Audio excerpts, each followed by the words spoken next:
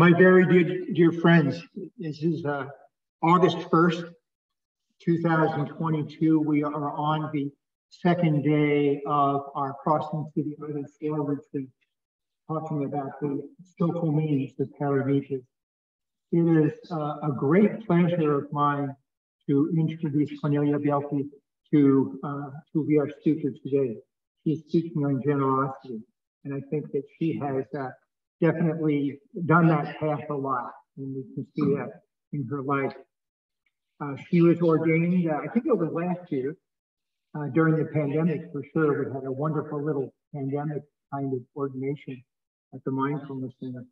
And her name is True Continuation of Skillfulness. Wow. So with that name, of course, we're certainly going to have a wonderful talk with that.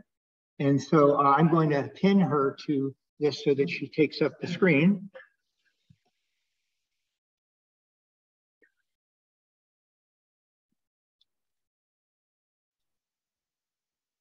Oh, why can't I pin you?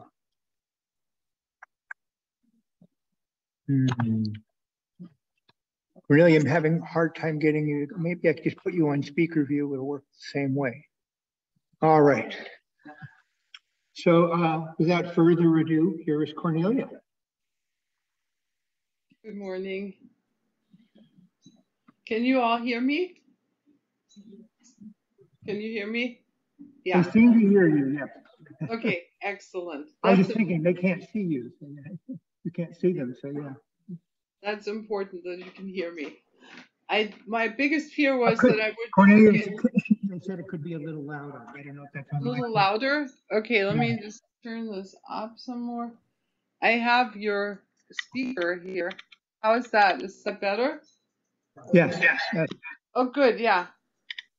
Okay. Well, my biggest fear was that I would forget to unmute myself, but I finally learned that. So, I've been asked to talk about dana, generosity, the first of the 6 Paramitas. Dear Thai, dear noble Sangha, it's wonderful to see you there in this beautiful hall, and I hope that you're all having a beautiful retreat and beautiful weather there. I would like to begin with a guided meditation. It's part of my daily meditating routine, actually, and I think it's a meditation. It's 4 phrases that promote generosity in me when I remember to do this. So please sit comfortably.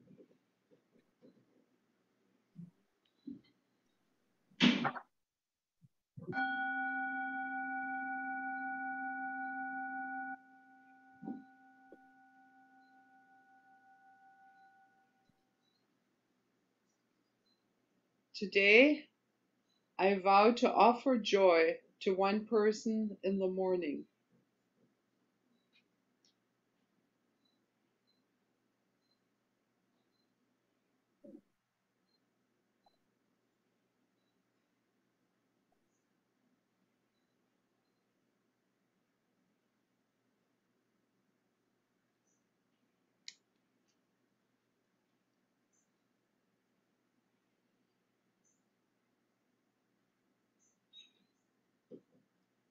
Today, I vow to help relieve the suffering of one person in the afternoon.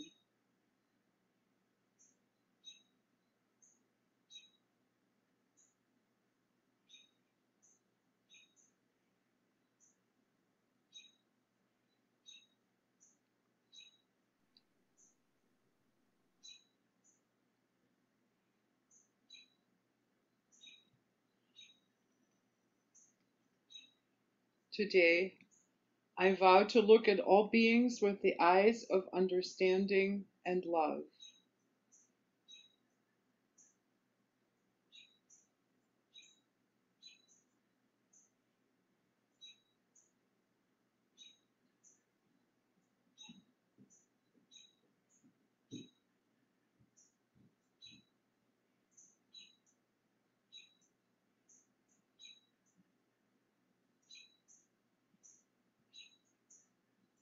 Today, I vow to practice joy on the path of service.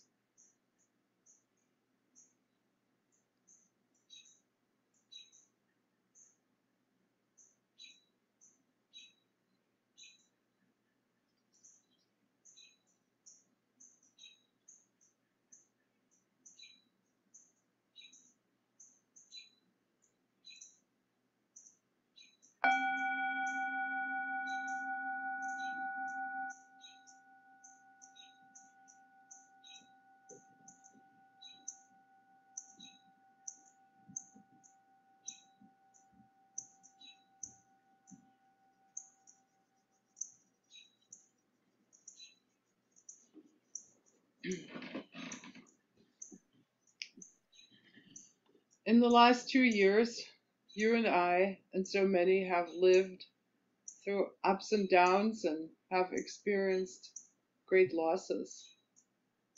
We've had to mourn the passing of our beloved teacher, Thich Nhat Hanh. We've lost 6.34 million human beings worldwide, and more than 1 million in this country here to the COVID pandemic. We continue to suffer with those who have lost children, friends, mothers, fathers, brothers, and sisters through the continued violence and carnage that plagues this country. It is impossible to turn away from the abuses of power, revoking women's rights to determine their own destination, and the effects of injustice and poverty. We live with the disasters of climate change and wars, and we struggle with our own demons. All of this is interbeing. When I think of interbeing, I tend to think of how wonderful it is. I think about nature, I think about how the little birds out there pick the insects off of my vegetable plants and so forth. And I think of all the wonderful things of interbeing. But of course, there's the other side of interbeing that we're all familiar with. It's the suffering. And we do suffer. The Buddha taught us that there's a way to alleviate suffering. And he proposed the beautiful Eightfold Path. This path contains and connects all the Buddhist practices, including, bless you, the Six Paramitas. All the teachings are interwoven and inseparable. They also inter-are. One contains all, and all is contained in one. So when I think about dana, generosity, I'm also thinking about compassion and equanimity, loving kindness, gratitude, and all those qualities and lessons from not only the Buddhist teachings, but all religious teachings.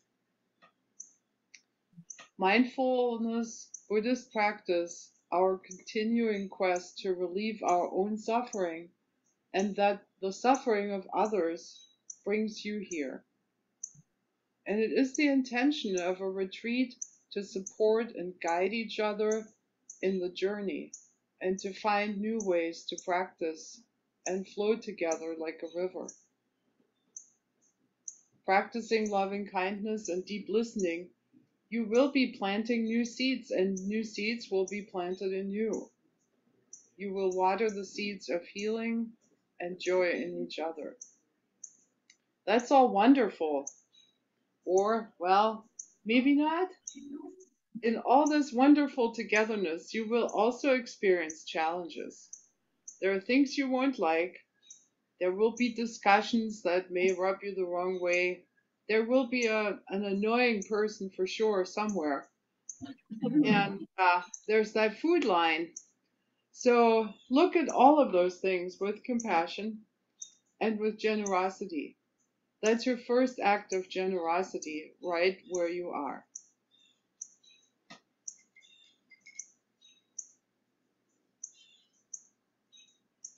Generosity is also called the flower of interbeing.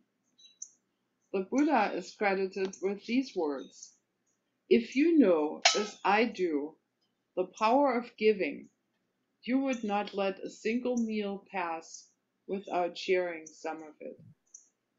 I really love this because I love cooking for other people and I love sharing meals. So this statement really hit home with me. Every act of generosity, however big or small, intended or sometimes even unintended, plants the seeds that can prompt more generosity. Our survival and existence is the result of generosity, if you think of it. We're sustained by Mother Earth and all it contains. There's a lot of generosity at work.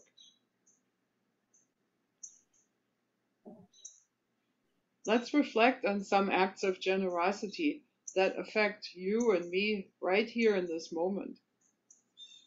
Think of the Buddha who left his comfortable life and home where he had everything. He set out to find a way to alleviate suffering after he got to know suffering, trying to find a way to give up all attachments. And he did not stop until he found a path that he could teach us.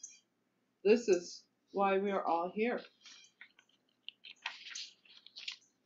Think of the monks and teachers who walked across the Himalayas, traveled across continents to spread the wealth of the Buddha's teachings. If they hadn't, we may not know anything about all this wisdom. We would not sit where we are sitting here today. Those are some powerful seeds planted by very generous human beings. Think about Thich Nhat Hanh, our root teacher, who led a life of sacrifice, incredible generosity, and dedication. His generosity and selfless efforts helped so many people in war, in peace, on rafts, and in monasteries. His generosity brings us together in this present moment, you at the Christine Center and me here on the screen. It was his realization that it was not enough to lead a monastic life, devoid of engagement with suffering of his people. He needed to engage with his people. It made him leave the comfort of the monastery. And by the way, this generosity went much against the grain and was not appreciated by the monastics at the time. Sometimes generosity involves a fight. Think about the Christine Center. It exists because of the sisters whose vision and foresight found this plot of land and decided that this would be a good place of refuge and respite for so many people, including us. Generosity continues to fulfill this vision for all of us. That's the power of generosity. And following the Buddha's footsteps, we are on the path of a bodhisattva, searching to reduce suffering in the world through self-reflection, study, and practice. You and I, we yearn to increase love, compassion, joy, and equanimity in ourselves and in the world around us. You are being generous. Generosity also allows you to be there for this week, perhaps because there are people who support you, who take care of your home, care for your children or your pets, or water your garden while you're gone. Supporting your practice, they are being generous. And last not least, one more example of great generosity. We're all there. I'm here, you're there, because of our wonderful bodhisattva and loving teacher, Paul Norton. Many of us know him and his dedication so well.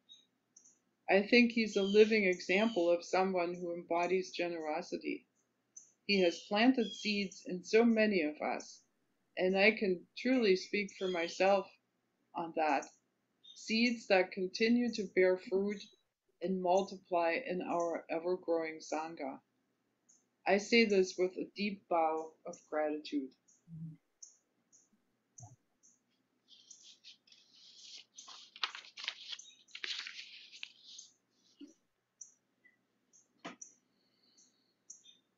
Our practice is possible because of the many different forms of generosity of others, but also because we ourselves are offering generosity. Sharing is generosity, not just material sharing, but the sharing of our lives, Dharma lessons, time, and hearts. And that includes the sharing of silence. The practice of noble silence, the sharing of silence, is an act of deep generosity. Noble silence is a big part of Buddhist retreats. We need noble silence so that we are able to do the work within ourselves, calm our busy, chatty minds, and renew our diligence and concentration away from a world of distractions. Practicing noble silence is expected in Buddhist retreats. It is as important as meditation. In fact, I would say it is meditation. The fact that we may experience resistance to the idea of being quiet makes it very clear that it is a challenge. Resisting impulses and strong habit energy is part of the practice. So, if you're challenged by this effort, double your effort. I know it is difficult. I like to talk. Retreats are supposed to be challenging, but know that you are supported by your Sangha. Together you will water the good seeds in each other and plant new ones. So please take the challenge of noble silence as a practice of generosity toward one another. Flow as a river, as our noble teacher Tai would say.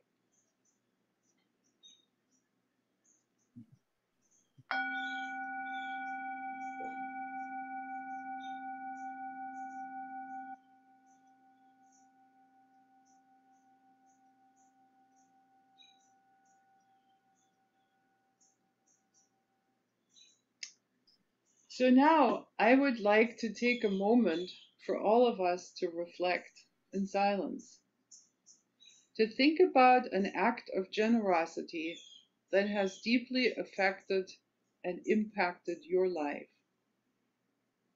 Maybe it was a neighbor, a teacher, a parent, a lover, a child, an employer, whoever it might be.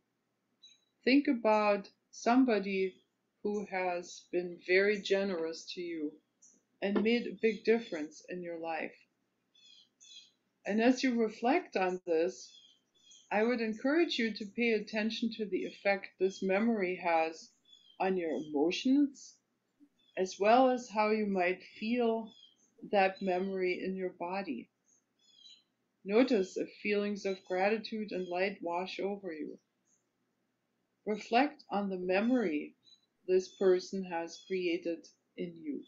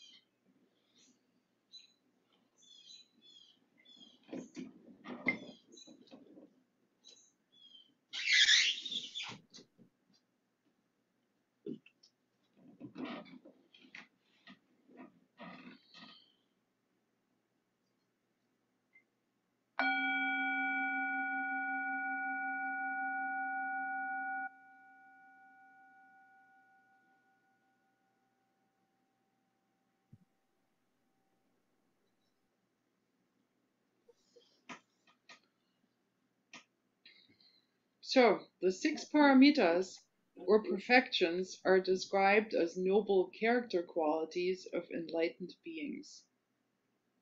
There are a number of different translations of the word paramiti, which I will not endeavor to go into because I'm not a scholarly person.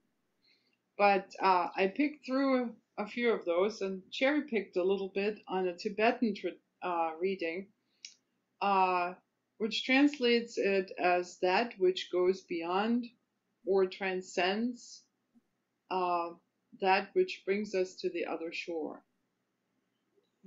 Going to the other shore is the work of a bodhisattva, and living according to the paramitas is supposed to make that possible. The six paramitas are generosity, morality or ethical conduct, patience or tolerance, diligence or effort, concentration or also contemplation, and wisdom, insight. I'm sure we'll all learn a lot more about the meaning of each of these in the coming days. And as an aside, there are also the 10 paramitas and the 12 paramitas.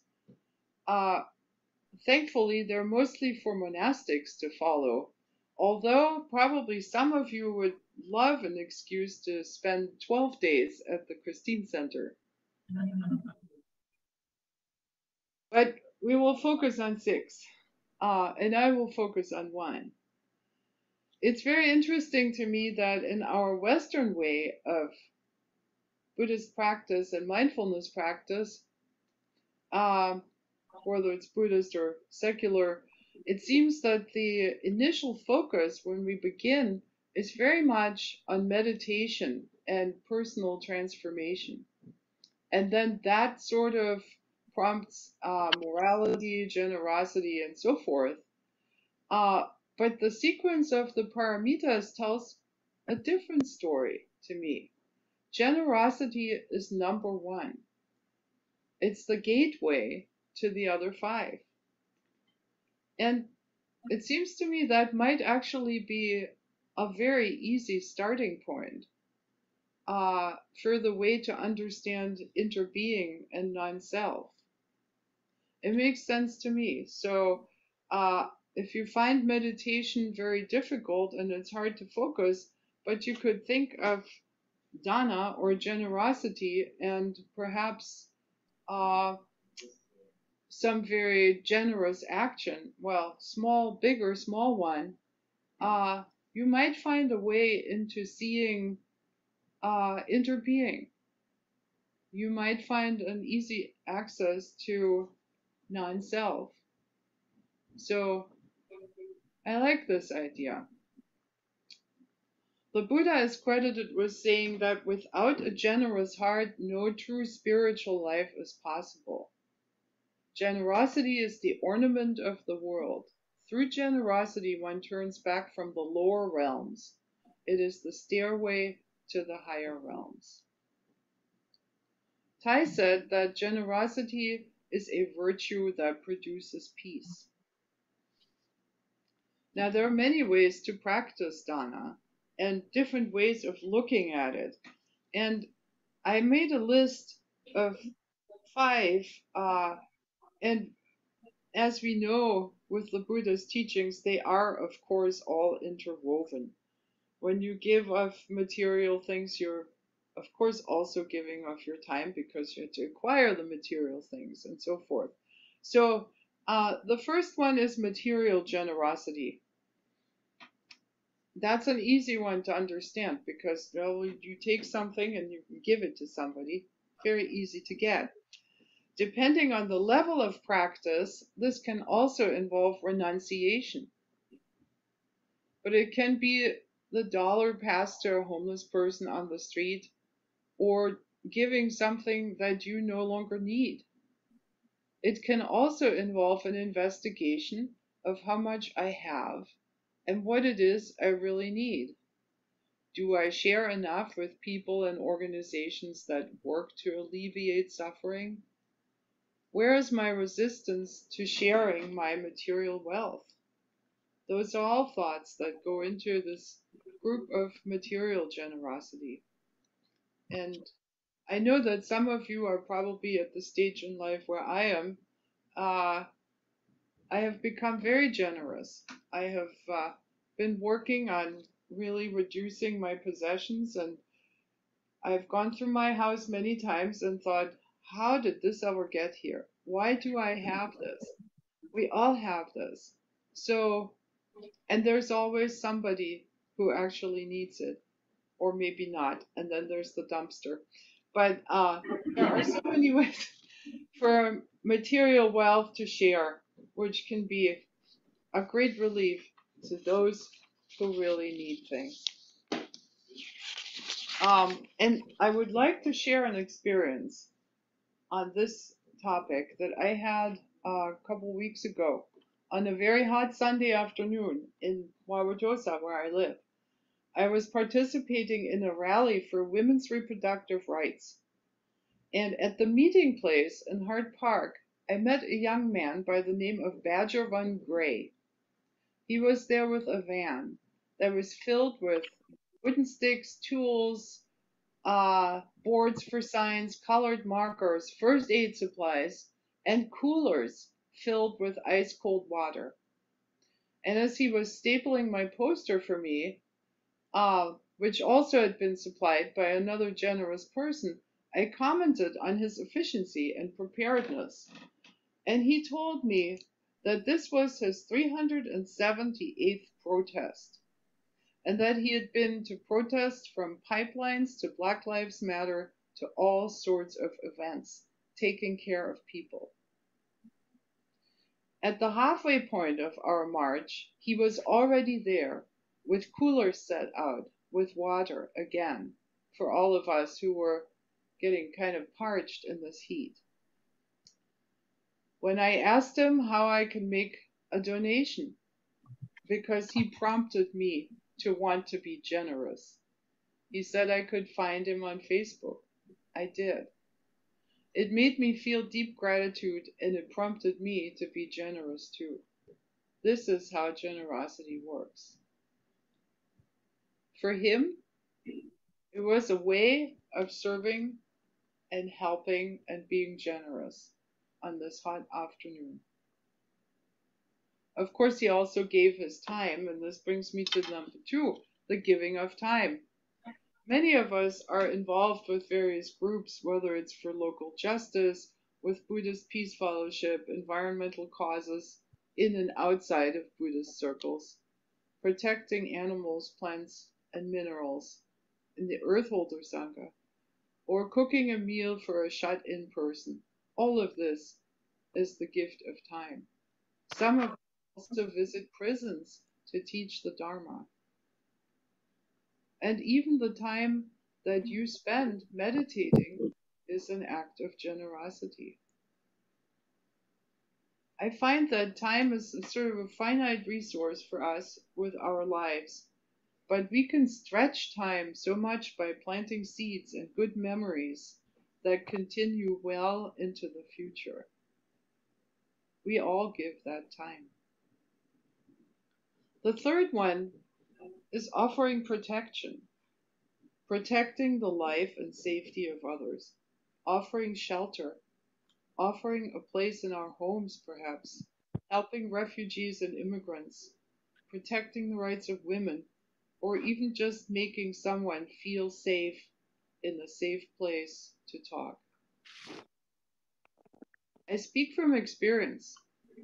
About 30 years ago, I was no longer safe in my home, and I had to leave very quickly. I had a friend who offered me a safe place to stay until things got sorted out. There and then, I promised myself that I would do the same if I ever encountered someone in a situation like this. And believe it or not, it happened. I'm not sure I would have acted the same way if I had not experienced my wonderful friend Heidi's generosity. Generosity promotes generosity. The fourth one I found important to share with you is that we all share the Dharma. Sharing the Dharma can be formal, such as when we uh, starting a meditation group at a center, or sharing meditation in neighborhoods, in a prison, in a fitness center, or trying to teach children about meditation, purchasing books for inmates about the Dharma.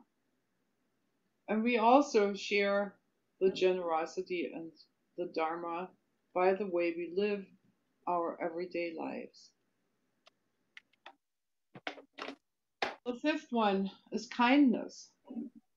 Sometimes it is the simple kindness of smiling at a stranger, seeing someone who's having a hard time, thanking, saying words of appreciation to the checkout person in the shop, or just being in the moment. Kindness is an infinite resource. I feel that it grows.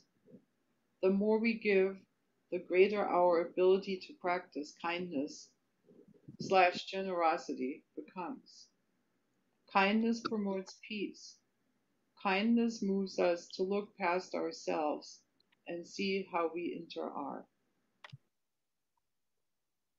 The last one I want to mention is generosity toward ourselves.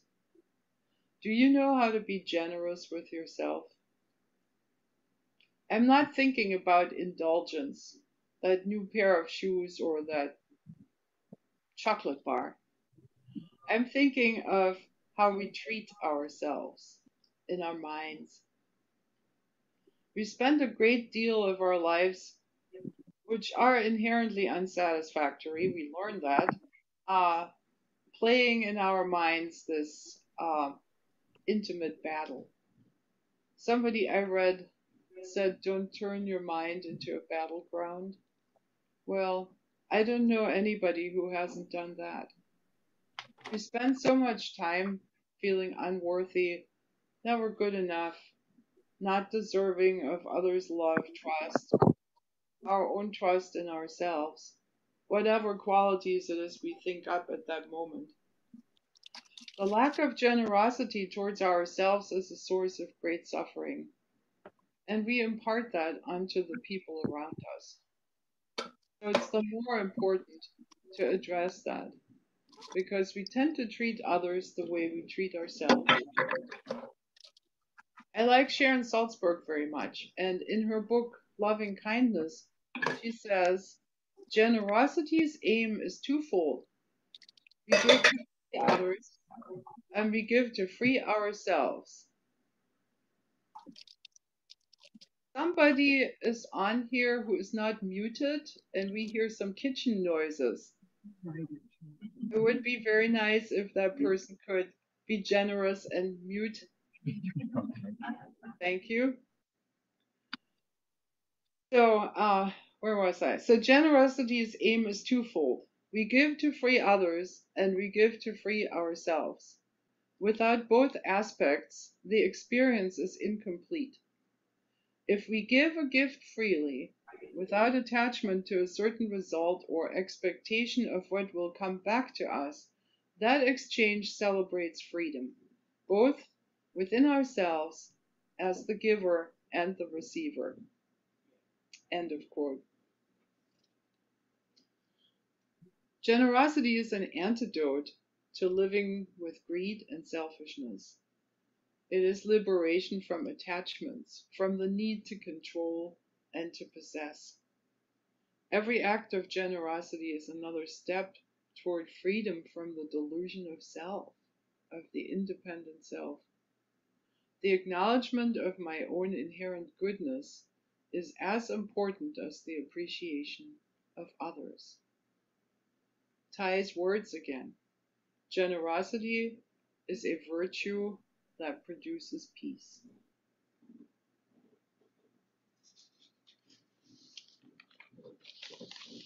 I'd like to offer you another moment for reflection.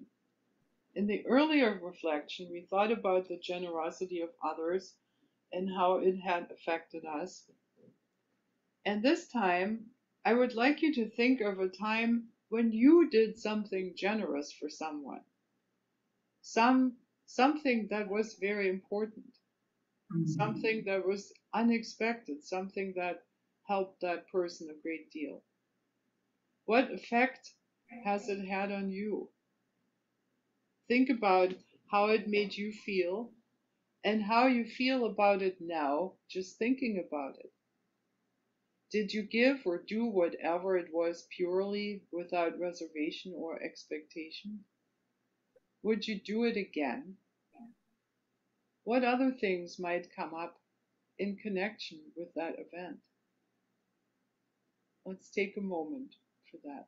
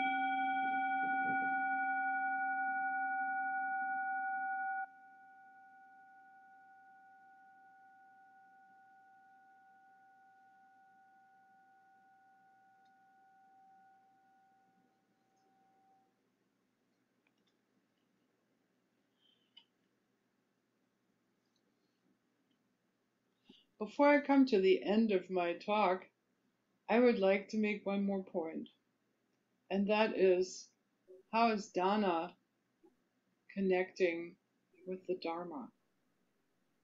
And how is Dharma connecting with us through generosity?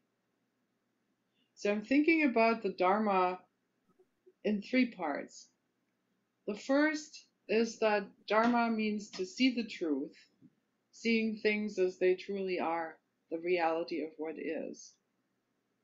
The Dharma, like all things, is always changing and impermanent. That's very important. Second, the Dharma is seen as the teachings of the Buddha.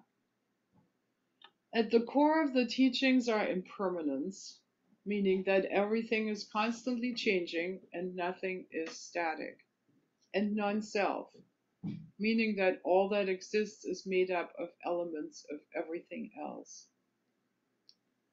And the third way of thinking of the Dharma is the Dharma is everything. It's you, it's me, it's the teacup, the dog, the table, everything is a Dharma. We and everything that is, inside and out, is Dharma. We're living in it, we are it, we are moved by it. So when we study the Dharma and practice things like generosity, we are affecting the Dharma. When we receive and give, we can clearly see interdependence, the interbeing of our existence with everything that is. We are changing the Dharma, and the Dharma is changing because of us. Think about how wonderful this realization is, how powerful, how much hope for you and me there is, because we have the capacity to learn, to practice, and to change not only our lives, but in doing so, we can change the course of everything around us, the life of everything that is. Sometimes that seems like a very small thing, and it can be discouraging. We would like to change the world, and we think we can't, or maybe our actions, our generosity is so small, it doesn't make much of a difference. But that is not true, because we all flow together as a river. It matters what you do, all of it, everything. And it matters what I do. Dana has the power to change not only you and me, but the world, even in far away places and in days that we won't even see anymore. So it gives me a great deal of hope when I see all of you. You continue to give me faith in this practice, and I'm filled with gratitude for everyone there at the Christine Center.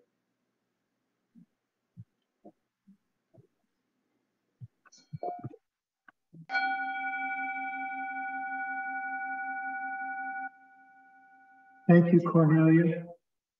I'm wondering if we have any people here in the center or maybe online there that would also like to maybe make a comment or a question.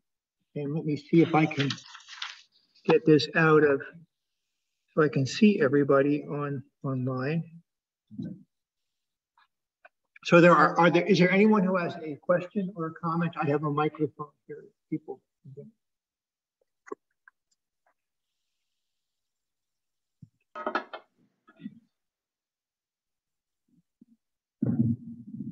Coming, bowing in. Thank you, Cornelia. It was just beautiful. And I've never contemplated so many aspects of generosity until benefiting from your Dharma talk.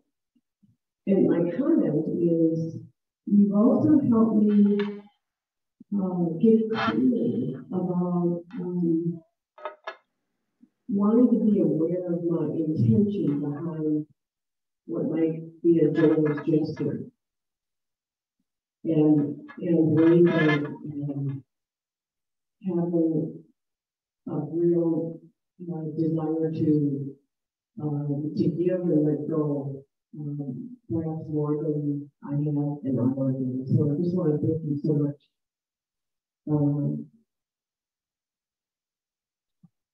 Thank you for your comment. Thank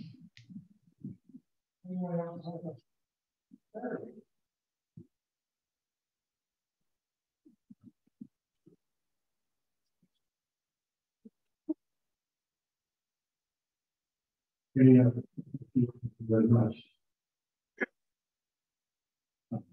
I love the way that you broke this down. Sometimes you think by giving, we just kind of limit ourselves maybe to the first one. I'm sorry, I have a really hard time understanding the words. Also, can you hear me now? Yeah, that's maybe better. Okay. Again, thanks for breaking this down into lots of different ways of viewing. Sometimes we only think of mostly the material thing, I think.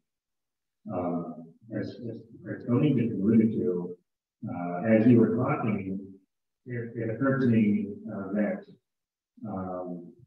the letting go part, I think, is a huge part of generosity. So often we get so attached to our views and we try to hold, convince others of things and not want to look at other people's viewpoints and so forth. So I think to me, letting go is really a big important dealing also with and there are a lot of things. Thank you.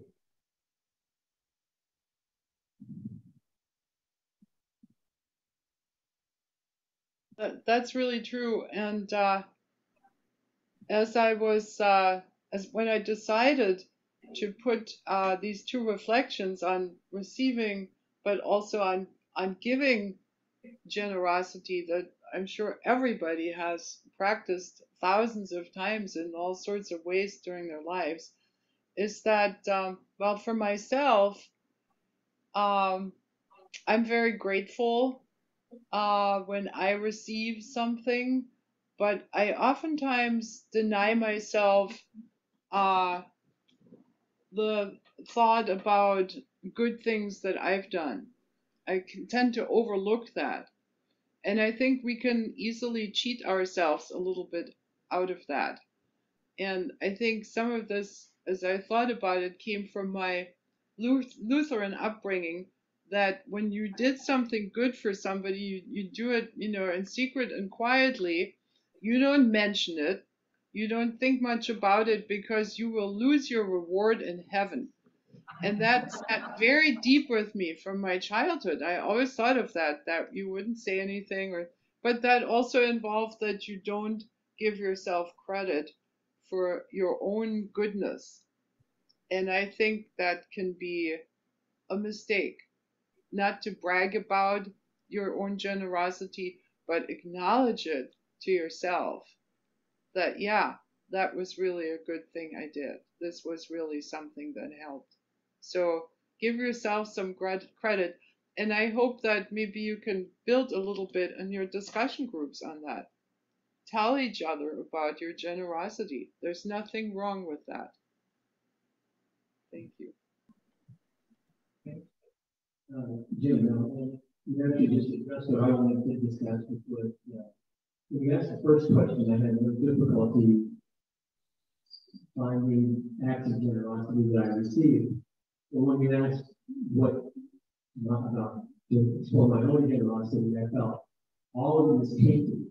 It's all selfish. It's all, there's a taint to all of it. And that's the struggle. I have a very hard time hearing it. I just get a very muffled sound, so I don't know what you're saying. I'm sorry.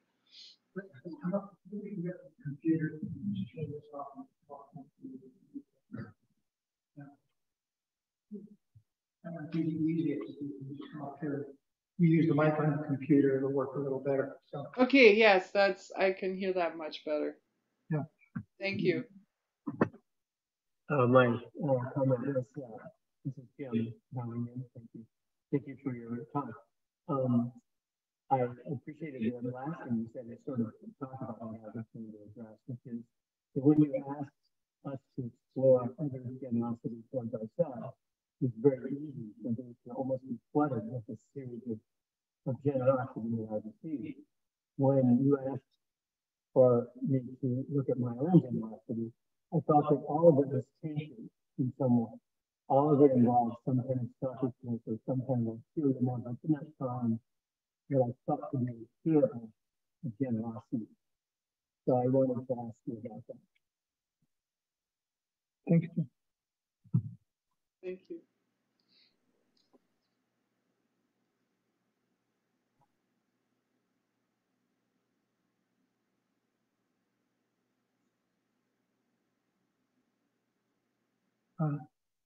Cherie? You have to get really close to the computer, I think, for me to hear it. And louder. Hi, can you hear me? Yeah, it's very echoey. Echoey. Okay. I wanted to say thank you for your talk. Like Jen, I felt my outward generosity was tainted. And I was touched by you acknowledging the importance of having generosity towards ourselves.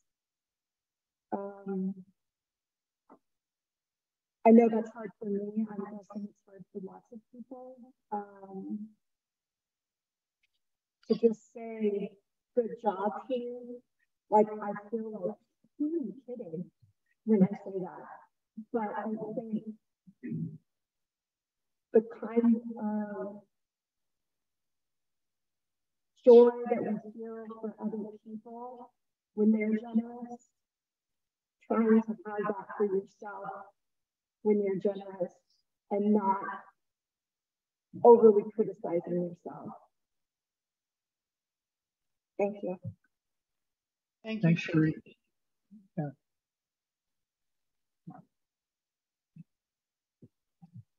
Any more comments from anybody on the Zoom screen? Nancy.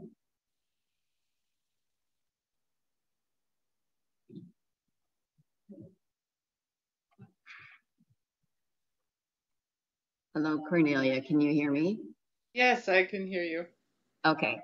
Nice to see you. Thank you for a wonderful talk.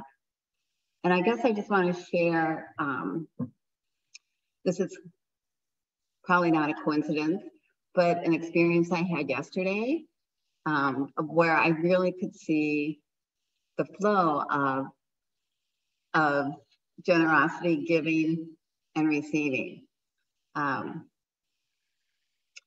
Yesterday morning, before I left, I went to Collectivo to get a pound of coffee for my friend who lives up here. And when I was going to pay for it, they said, "Oh, you still have a free pound left from your birthday." And I said, "No, I don't. I already got that." And they're like, "Well, you can have it anyway." And I'm like, "Okay, thank you." Then I'm sitting in my car getting ready to drive away. And there was this guy outside my passenger window. And it's like 10 o'clock on a Sunday morning, so not too concerning, but asking for money. And I don't often unroll my window and reach into my purse and give someone money, but this time I did because it just felt right. He said he had to feed himself and his younger sister. I have no idea if that's true or not. It doesn't matter. And then I went to drop off this steamer that I did not give away. I sold it on Bayview items for sale, but I had dropped the price. And when I got there to deliver it, and I will say my husband was very unhappy that I was delivering it, but it was a very nice area. It was fine. This woman actually said, "Thank you for delivering it. I'm giving you $5 extra, and here's a big bag of basil to take too." And we had a short but really nice conversation about both of our kids being stolen, just cleaning out your parents or cleaning out your home after you've gotten all of your stuff from your parents who have died and how that continues. And then when I was going to leave town, I drove through Starbucks and I got to the window and she said, "It's on me. I'm sorry for the wait." And it was like, no wait at all. And I'm like, "Okay, thank you." And I gave her a big tip. So it just felt like, what a flow. So I have to say, I was a little suspicious because after that, I drove around the corner and I parked and I texted my husband. I'm like, "What the heck is going on here?" So anyway, I think the takeaway for me is just to recognize that it's always there and I don't have to be suspicious of it. Nancy, bowing out. Thank you, dear friend. Beautiful, beautiful experience, Nancy. Sometimes the stars align like this, and we can make it happen. Thank you. Yes, Stephanie.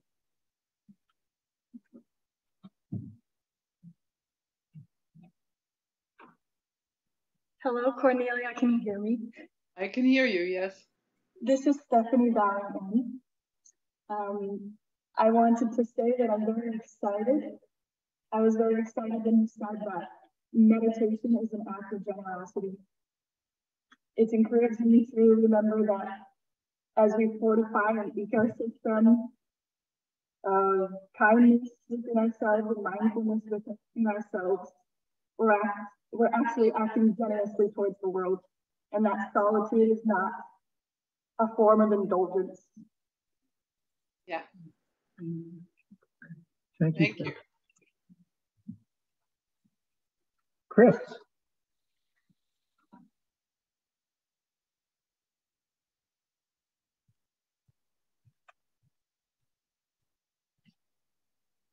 So speak right where Paul is speaking. That's perfect. I'll get right over here, Cornelia. Good. You were awesome. Yes, generosity begets generosity. And I think just from your Dharma talk today, the generosity that is going to be shown here and is blown out into the world is going to be equally awesome. So You did a great job. You know, I think of protection and I think of material. And I live in an area where there's a lot of homeless people. And interestingly enough, before I retired, my colleagues and I at our institution took the theme of homelessness. And we went out and experienced it. And the assignment was to go out and do something and come back and share it. And then we had several homeless people come to us. And one theme came out of that. It wasn't money. It wasn't even taking me in to buy me some food. It was, don't make us invisible. Look at us, see us. We are worthy human beings. And when you do that, very interesting. I've tried it many times down there because I do live in a place too where if you start giving money to everyone, every time you walk down the street, they're going to be, you know, I mean, it can be nuts. It can be dangerous. So I look and I talk to them, and the joy that I see in their face is greater than anything that could come from money. So thank you again. You nailed it. Thanks, Chris.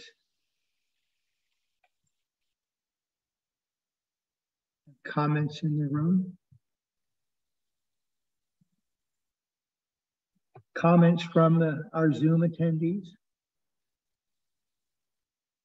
Bill.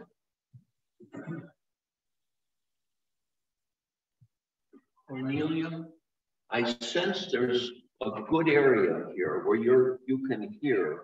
Yes. And others where it's muffled and how's this here? Yes. Is that good? A little bit more back where you just were. A little bit further. Yeah. How about there. Here? How about here? Cornelia, I just loved your talk. It was very meaningful and moving to me. And I felt a sense that somehow, in a way I can't express, you pulled together so many pieces. And often in Buddhist teachings, probably originated in India, where there's a lot of analytic thinking, things get separated out. And so we have 6 paramitas and many lists of many attributes and behaviors and things. But I really felt a sense, in some mysterious way, you had pulled this together, and I was very appreciative of your talk. Thank you. Thanks, Bill.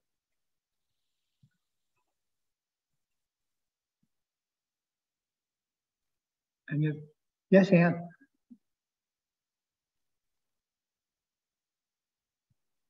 By the way, Cornelia, Ann is coming up, and Ann is our substitute pyromaniac for this year. Oh, excellent. Hi, is this a good place to speak? Can you hear me? Yes. I just wanted to address a little bit of what Jim and Cherie were saying about, you know, them discovering maybe different intentions upon doing generous acts, and also not acknowledging their own generosity, maybe because of some of that intention not feeling pure or being pure. But I think one of the ways you can do that is by sort of taking yourself out of it.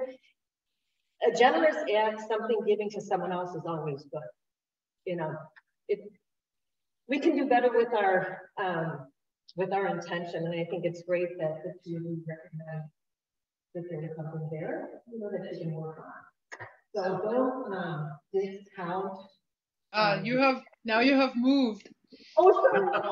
Okay. Yeah, I need to speak this. Yeah, and maybe you can speak on this. I think Jim asked Cornelia if you could speak on that too, in terms of people's maybe not feeling pure about their intentions when they're involved in acts of generosity. Can you speak a little bit about that? But I just want to acknowledge Jim and Cherie's, it's good that you're doing acts of generosity. So that's always good, and keep doing it. But if you could, Cornelia, speak a little bit more about that and our intention, what's happening inside us, perhaps when we're doing things related to generosity. Thank you. Could you hear me on that? Yeah, thank you. Okay. Yeah. Well, I mean, what can I say? I'm sure we've all done it. We gave somebody something and we were hoping we were going to get something for it. Or we do something for self-aggrandizement. Look how wonderful I am. I did this for so-and-so and I have to tell everybody about it. That kind of thing. I would say that's not, the intention may have been pure, and maybe we did lose our reward in heaven by doing that. It's possible. But I think pure intention is, as Larry mentioned, is the letting go of the result. And I mentioned that in my talk, that this desire to possess and to control, that kind of ruins the generosity. Does that make sense? So saying, well, I helped this person. So, for example, helping somebody who is in some kind of recovery, and you think, well, I'm helping this person and I'm giving them everything they need and doing all those things for them, and they should really be recovering, and then they mess up, and then you say, well, I did all of this for you, and see what you did. You didn't make good use of it. You didn't reward me with recovering. So that kind of thing. I mean, it's really important to be able to let go of the outcome and of the result, and just say, I did something that I think is helpful. I think I did something that promotes the health of that person. But we don't have control over other people, and we don't have control over their lives and the events in their lives. That doesn't mean that one shouldn't. For example, I think it's very important if you donate money to an organization, I think it's a really good idea to check how they spend their money. So I think there's some wisdom that is part of that, part of generosity. Not attachment, but wisdom. Is it wise to give a 6-year-old $10,000 for a birthday? No. Is it generous? No, it might actually be stupid. So, it's something one has to weigh, but am I doing something to control that person or to possess something in return? Then it's not pure. I think that's pretty easy to understand. So check your motivation. Thank you.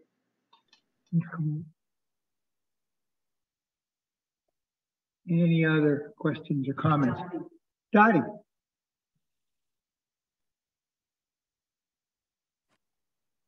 Good morning, everybody. Dottie bowing in. Your wonderful talk, Cornelia, brings to mind such gratitude I have for teachers.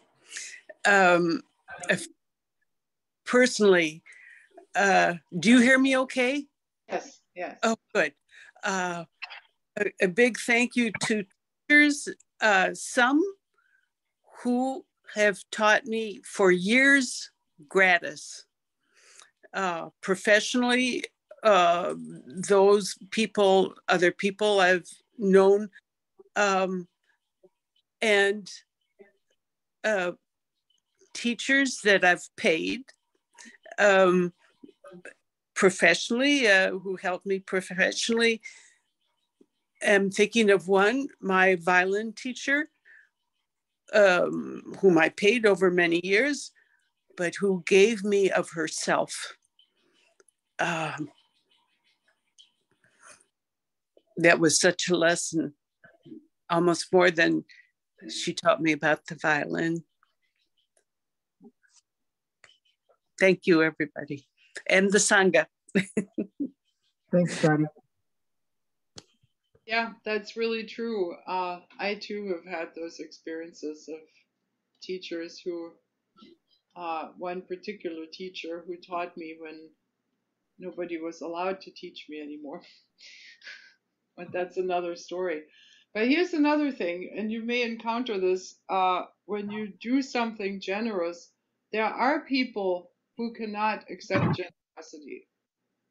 And there are people who will instantly conclude that you want something in return. And that can be very difficult. And but the difficulty is really on their side. And I mean, for ourselves too, we have to know how to be grateful. Gratitude would have been a whole other Dharma talk about how gratitude works for us. And of course, generosity and gratitude, that's like two sisters, this goes along with it. Because if you can't practice gratitude, you probably are also unlikely to recognize generosity. So it's one of those, this is Buddhism and this is life, and everything is so interdependent and interconnected. It's difficult to tease it apart. I mean, generosity and compassion, same thing. Or generosity and equanimity. It's all one thing. So the more we can learn about all of those things, and the more we can recognize that it turns into all one big glob that just keeps rolling. It's the wheel of the Dharma. It's those prayer, I'm thinking about those prayer wheels that the Tibetans use when I think about the Dharma and all its parts. It's something that just keeps rolling along. So it's connected, and practicing gratitude is just another part of it, and a very healing part, I would say. I'm sure some of you have had that experience where somebody said, oh, make a gratitude list. And it's in that gratitude that we recognize generosity. So it's all one, and one is all. Thanks, Cornelia. Other comments? Well, I want to thank you, Cornelia, very deeply for your generosity in so skillfully you're expounding. You are the true continuation of skillfulness. So that's very nice to see. Yes. And I will remember a lot of things about this talk, but I'm going to remember that the Dharma is all one big blob. I really like that. I really like that concept. It's just, there it is, interbeing. It's all one blob. So thank you very, very deeply for this. And we will, and for those who are not that familiar with Cornelia, she is our music meister, and is, we have these wonderful chants that we're getting up from Plum Village in the morning and evening chants, but she usually does them. So when we're listening to the music or singing, which some of us will be doing very shortly, maybe think of Cornelia and in our generosity for her wonderful activity today. Thank you. And I thank you all, and I wish you a wonderful silent retreat. So we're going to stop the recording now.